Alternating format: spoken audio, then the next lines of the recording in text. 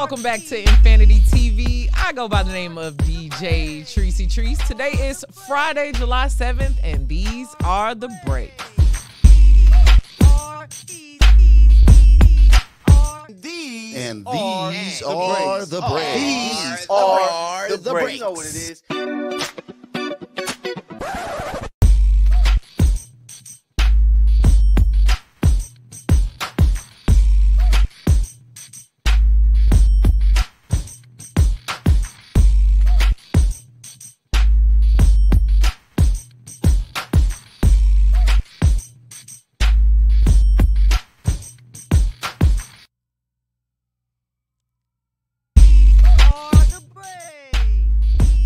Welcome back to the breaks, y'all. It's DJ Tricey Trice. Happy Friday. I hope y'all had a good short week. Lord knows that we all needed this short week coming off of that long holiday. A couple days of work is all we really need, to be honest, y'all. Let's jump right into break it or leave it. The internet has been on fire this week, so most of the show is going to be social for me. I have been running my mouth all over the internet, and I've got tons of topics to talk about today. First off, I want to start off with the Keke Palmer situation. Now, if you have not seen what's happening with Keke Palmer and her boyfriend going on Twitter, let me quickly recap the whole week for you, all right? Keke Palmer, who's a famous personality, she hosts a lot of stuff. She was a child star. She's been out for a long time. She's from Illinois, so, you know, I got a lot of Chicago love for Keke, keep a job, Palmer. So what happened was Keke went to the Usher concert. Y'all know Usher's residency. Y'all been seeing the videos out. My man be on skates. He be grinding on people, doing the Janet Jackson and bringing people on stage, all right? Keke went. She had on a little midi dress. I think her booty cheeks was out or something. It was like a little sheer situation. Usher was singing and grinding on her. Now, mind you, Usher is pretty old in comparison to Keke Palmer, right? Keke Palmer is like 30, 31. Usher was he in his late 40s? I don't know. He was around. He was doing live shows. He was 16 when I was like 6. So let's just calculate that. So Usher is a lot older than her. Everybody who comes to the Usher concert knows that he's putting on this sexy, sultry show. He back skating all over the thing. So he brought her up on stage. He did a little grind on her. And her boyfriend, Darius, they just had a baby. The baby ain't even one. I don't know how many months old the baby is. But Keke got a new body. So, you know, she looking like a young mom. Darius gets on Instagram and says, but your outfit, you're a mom. You should have morals. Basically saying, Keke, you should not be on stage with Usher wearing this suggestive outfit because now you're a mom. So the internet exploded and women all over the world dragged Darius until he deactivated his Twitter. But then he came back and kept talking stuff, and men all over the world was like, please deactivate your Twitter. These women are dragging you because his comments made no sense. Here's my take on it. Keke is a new mom. Her and Darius are dating, okay? They decided to have a baby together, but Darius didn't decide to ask her to marry him. Keke is a co-parent. She is single, y'all. So she can go out and do whatever she wants to do. Again, this was a show. Keke is a famous performer. It seems a little bit insecure to try to tell her what she can and can't wear when she got a stylist. She is on TV. She is in all these other places, Darius. And if you wanted something to say about her outfit, then you should have a little bit more commitment, right? Is that just me? If you want to have a dog in the fight of, babe, maybe you shouldn't wear this outfit, you should come with a little bit more commitment because you're looking like a co-parent and hella insecure with the things that she can and can't wear when you're not even her man for real, dog. Y'all dating. So people on the internet have been dragging it and dragging it and dragging it. But that is my final say. If you want a dog in the fight, you want a seat at the table, you probably should pull up with some more responsibilities and requirement, Darius, because being mad about her outfit makes you look more insecure than the whole situation, you know, happened. See you later, Darius. Moving on to the NBA breakaway report. Y'all, the NBA, the free agency has been rolling. We've been talking about it for a couple shows. It's coming to an end, thank goodness, because I am tired of seeing all of this drama with the back and forth, the 3-team deal, 2-team deal. It's finally time for some basketball again. The Summer League just jumped off. I've been watching a couple games, and to be honest, I haven't been really impressed. I watched a couple of those Hornets games just to check out the number 2 pick, Miller. And he's looking a little light on the points. It just seems like there are other players. If you were the number 2 pick, you should be scoring 20 points or more in Summer League, in my opinion, if you were drafted in the top 10. And I could be completely wrong. These people could be needing time to adjust and, get used to the competitiveness of G League kind of play. But I want it to be wild, right? You get all these $1 million contracts. You got these people. You got us watching this media circus, only for these people to score I think he had 6 points in the last game or something like that. So it's kind of looking like a womp. But a big part of the Summer League is coming up now. We haven't seen the number 1 draft pick, Wemby, play at all, y'all. And tonight he has his Summer League debut in Vegas, 9 p.m. Eastern Time, 6 p.m. PST. I'm excited to see how he's going to play. And the Spurs are playing the Hornets, which means the number 1 pick and the number 2 pick are playing each other. So this should be a very interesting game. Get y'all popcorn. Go chill at the crib. I don't know what channel it's on, but make sure y'all are tapped into the NBA Summer League to see how the rookies are going to play coming up here soon. Y'all already know, for people who've been watching the show or are fans of DJ Tricey Trice, y'all know Scoot is my number 1 pick. I do not recognize Wemby as my number 1 pick of the draft this season. I'm excited to see how Scoot is going to play for the Trailblazers. Especially since, Dame is not going to be there anymore because he is in full tantrum mode. That is the perfect segue to go into the final part of my NBA Breakaway Report. We've been talking a lot about Dame. Last week I said another day, another Dame. But now my mans has officially said, I don't care where y'all sign me to. If it's not the Miami Heat, I'm not showing up for camp. That is a very bold statement. That is very, very bold. It's like, dang, Miami or bust. And Portland has made it very clear that they don't want to send him to the Miami Heat because they would be arming a championship team, and they know that. So they want to try to dump Dame into any other place, but he is standing on his ground and saying, it's Miami or it's nothing. So let's see if Dame can take his talents down to South Beach. I'd be surprised if he makes it there, but this is making for some drama. I didn't think that we would get to this point where now the trade is in a grinding halt because Dame is absolutely refusing to participate with any other team, man. Whew. I want to see what Charles Barkley and all these other people got to say, because they usually call NBA players crybabies when they're stars and they only want to go to a certain team. But I actually respect Dame for saying, nah, it's going to be the team I want or nothing at all. You better stand your ground, Dame. You deserve it after doing 11 years in Portland, Oregon with all that rain and all of that. You out. You wasn't in L.A. or nowhere in the sunshine where you could be enjoying yourself. You better take it to South Beach. You want some bikinis. You want some grilling all year. You want some Florida heat. I feel that. Live your best life. I hope the best for you, but I don't know if they're going to send you to the Miami Heat. It's looking like you might be dumped over with the Celtics, in my opinion, because they're in the rebuilding phase and they probably won't do nothing for another couple years. But that's all I got for my NBA Breakaway Report. Let's move on to Unbreakable. The WNBA, let's talk about it. I actually had my first LA Sparks weekly show on the court at Crypto this week. So just quick shout out to LA Sparks Weekly. Make sure y'all follow us on Instagram and follow our show right here on this Infinity channel. So going into the WNBA, the Sparks are already having a weird season, but it looks like everybody else is having a weird season because the Las Vegas Aces are looking pretty unbreakable. Over 15 wins. There's only like 2 or 3 teams in the WNBA who have more than 10 wins right now. And the Las Vegas Aces are looking like they are a train that just can't be stopped. Boom! Asia just extended her contract, so their star player just extended it for another couple years. They just won a ring. They just had a parade. Vegas got the new dome that y'all seen on Instagram and all that with the lights. Las Vegas is looking like the place to be. I don't know. Should I pack my bags up and go hang out in Vegas? Because the sports teams are killing it. The vibes are looking good. They have the NBA Summer League, so Vegas is looking like the place to be. The one thing that could change the tides for the Aces would be if there was a wild card injury of some sort. But if there's no kind of injury and that team can stay healthy, there is no way that the New York Liberty or the Connecticut Sun can even catch up to them, y'all.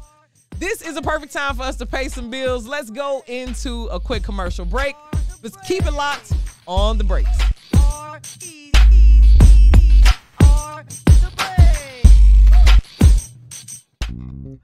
United One Protection Services. With over 30 years of experience, United One Protection Services has more expertise and knowledge than the other security companies combined. Residential, commercial, municipal, or institutional, United One Protection Services does more than just security.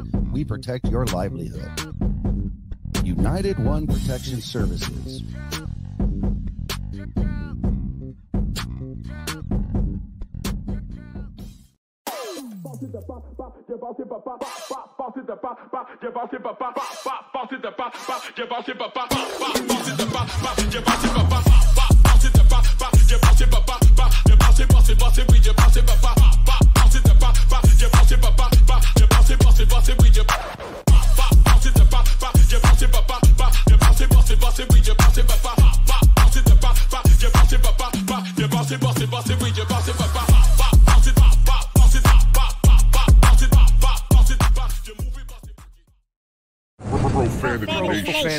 Profanity Nation.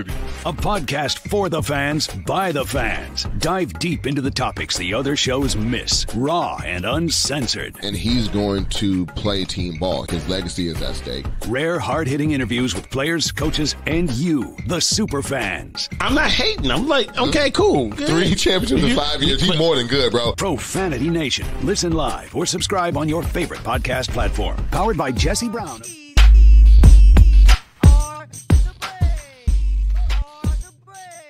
Welcome back to the breaks, y'all. It's your girl, DJ Tricey Trice. Thanks for keeping it locked. Let's jump right into our next segment.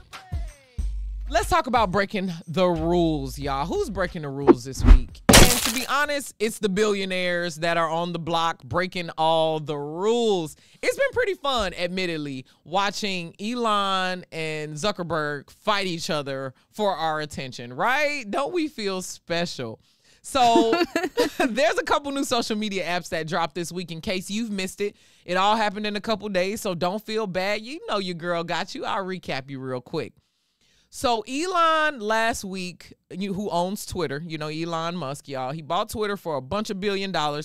Last week, he imposed a strict restriction on how many tweets you could read, how many that you could go through. He put all these caps on it because what he's saying was that all these bots were coming through Twitter and scraping information and then sharing it on newsletters and other social media sites. So he wanted to stop that so these bots could not be stealing his information, but so that people could stay on Twitter. But the adverse thing happened. As soon as he put in those Twitter restrictions, everybody was basically like, bye-bye, Twitter. We're done with you completely. We'll do something different. So Zuckerberg watched very closely as Elon said that, and he dropped his app Threads, which is Instagram's version of Twitter, a couple days later. But there was an app in between there that you might have missed, and there was an app called Spill. So this app is kind of like Twitter, but it has a little bit more of that Tumblr feel, and it's invite only right now. So it's Apple devices only. No Androids, and you have to have these invite codes to use it. It was marketed toward Black Twitter. So basically, it's a Black-owned app that creators say, you know what, we tired of giving billionaires our dollars. We're going to take all of our premium content and go to this other app, which is Spill, and we're going to spill the tea. So it's for Black and LGBTQ people, but at some point it's going to be open to the public. It's just not there yet. So I'm guessing as soon as Zuckerberg saw that Spill got all these people, he was just like, you know what? Let me go ahead and drop my app now so that while people are switching apps, they can effectively switch to mine. Again, the billionaires undercutting the independent folks like us. But I'm on both, to be honest. And the quick recap of it is, Threads looks exactly like Twitter, almost a carbon copy, y'all. The thing that it does well is it takes all of your Instagram information and lets all of your followers on there know that you have Threads now. So you have a companion app to talk on, but Instagram is, again, your picture app. I think that's going to work in Zuckerberg's favor because the only reason that people weren't going back to Twitter or using Twitter is because it's a completely different ecosystem, y'all. You got to go on there and find your friends again. It's got different community standards, but your Instagram and your threads are combined together, kind of like the Facebook integration. The one thing that Zuckerberg stuck in there that nobody saw, but the internet is finding out now, is once you activate threads and link your account, there is no going back. You have signed a 360 Welcome to Death Row Records deal, y'all. This means that if you want to deactivate your threads account, you will have to deactivate your Instagram account.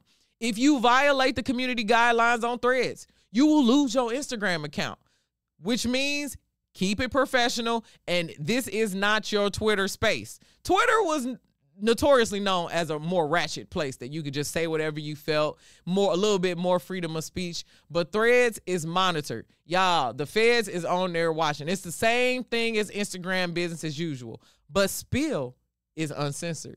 There is nobody on there watching you. There are no ads. There are no people trying to sell you services. There's nobody saying, click my link in my bio.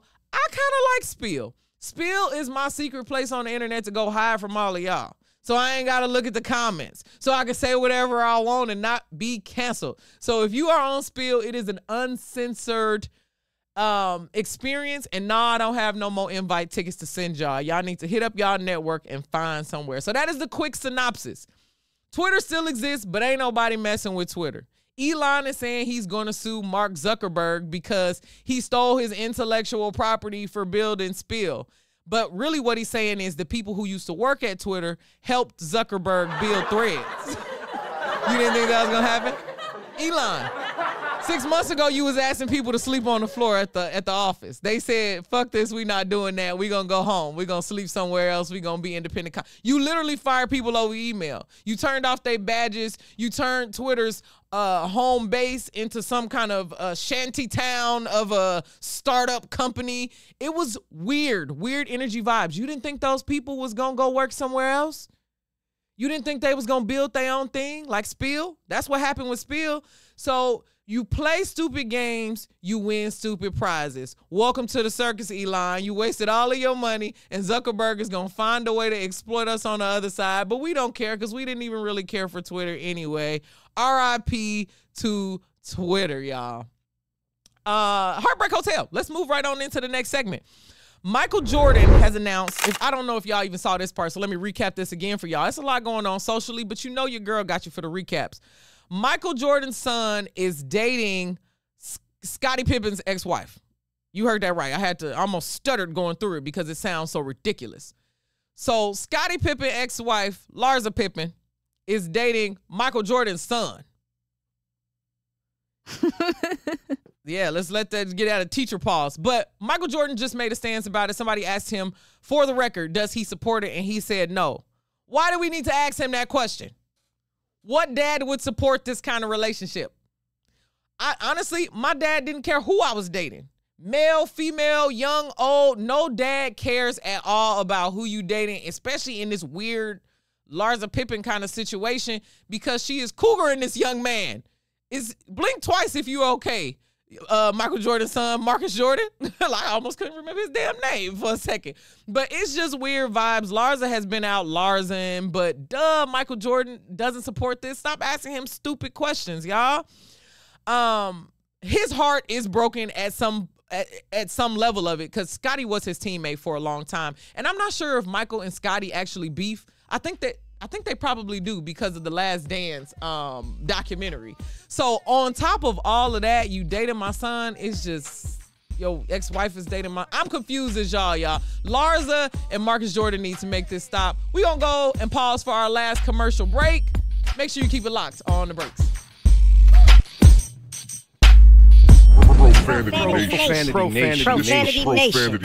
A podcast for the fans, by the fans. Dive deep into the topics the other shows miss. Raw and uncensored. And he's going to play team ball. His legacy is at stake. Rare, hard-hitting interviews with players, coaches, and you, the super fans. I'm not hating. I'm like, okay, cool. Good. 3 championships in 5 years. He's more than good, bro. Profanity Nation. Listen live or subscribe on your favorite podcast platform. Powered by Jesse Brown of Keller Williams.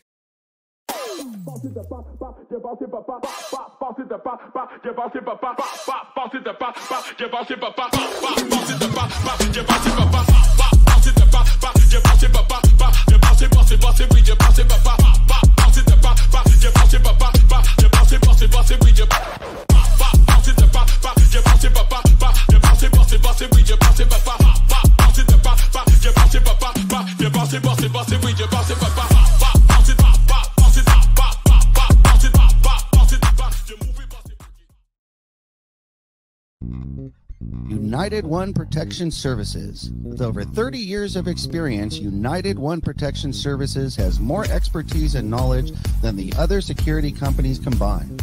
Residential, commercial, municipal, or institutional, United One Protection Services does more than just security. We protect your livelihood. United One Protection Services.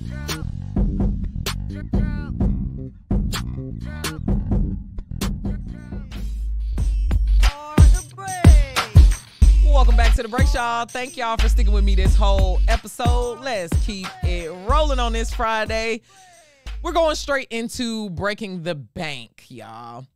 There was a viral clip that dropped on the internet this week of Ocho Cinco, who's one of my favorite personalities, by the way. I love the fact that he is so cheap. He got a lot of money. He be riding in these little ass cars. He ain't buying them, but he said he wear fake jewelry. Like, what a real experience for a celebrity. He's trying to keep as much money as he can, and that is felt. He ain't trying to stunt for nobody or nothing, but he got a new lady friend, his girl, and they were at Finish Line at the mall. And you know how some of the malls got the basketball court in there where you can just kind of hoop a little bit, try your shoes out, a little attraction. But he decided to not just buy his lady shoes. He captioned it as, fellas, don't just give your lady money, make her work for it. So he did a love and basketball kind of situation with her at the finish line. She had on some flat-ass sandals. He had on some Birkenstocks with some socks, y'all. Like, they wasn't even ready to play basketball. He just decided, you know what, I'm going to make her work for this little bit of coin. It's $89.99 or whatever it is for her shoes. When I tell y'all need to go find this clip because old girl balled him in them flat-ass Tory Burch sandals, y'all. She didn't even have a loop on the back of her sandal. She had on them flat Jesus sandals, and she was hitting threes. She went in and hit a layup on him. He tried to turn it up a little bit, and she balled him. Your girl balled him up in them shoes, and I hope he bought her whatever the hell she wanted because she didn't make a big stink about it. She was crossing him. It was the perfect moment, y'all, loving basketball. That bit him back. So, break the bank on her a little bit, Ocho Cinco. Just don't be so cheap with it. Look like the lady is having fun. Another thing that I want to talk about with breaking the bank is all of this money that's going around in the NBA. I wish I could get a little bit of it. Mr. Rich Paul, he is putting some secret sauce in these contracts, y'all. All of his talent are the highest paid guys in the NBA right now. And from a guy with no college degree, he out here negotiating some big boy contracts. Let me give you a couple just so you can get a quick idea of the kind of talent that he has on his roster. LeBron James is the top at $47 million for this year. Anthony Davis right behind him, $40 million. Zach LaVine, $40 million. Darius Garland, $34. He got De'Aaron Fox, Lonzo Ball, Gary Trent Jr. DeJounte Murray just extended his contract for near $20 million. That's a Rich Paul special, y'all. Who else he got on here? He got KCP, who is a champion, two-time champion now, $14 million. He's got Miles Bridges. Ooh, we need Miles Bridges real bad over here.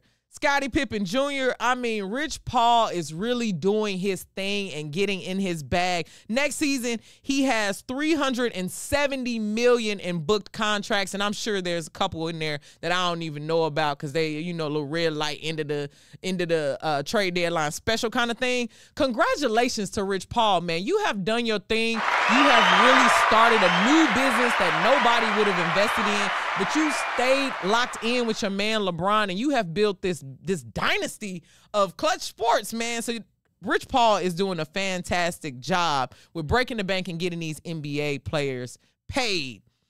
Let's move to breaking out with wrapping up the show. The one thing I want to talk about, y'all, just to let y'all know what's happening. If you are an NBA 2K player, I am too. Make sure you follow me on every social media platform at DJ Tricey Trice. I'll probably be doing some gameplay when a new game come out because 2K24 will have Kobe on the cover, y'all. They bringing the Mamba back for the special. I love the fact that they are putting Kobe out. I'm going to make sure I get that deluxe version. And also, it's going to be crossplay, which means Xbox, PS5, and people on the computer can play each other. Now, before you do this, NBA 2K, don't break my heart.